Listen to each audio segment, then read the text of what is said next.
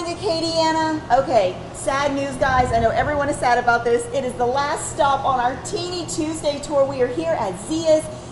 What are you guys making for us today? Okay, so our martini this year is Boosie Brew. So brew comes from the cold brew. That's what we use in our martini. It's a little bit of coffee flavor. We use Godiva white in it also.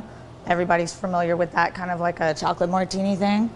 Our in-house made salted caramel, and then also a little bit of the espresso vodka.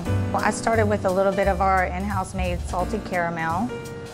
We're gonna continue with the 3 Olives espresso vodka, and then Godiva white liqueur, a little bit of cold brew coffee.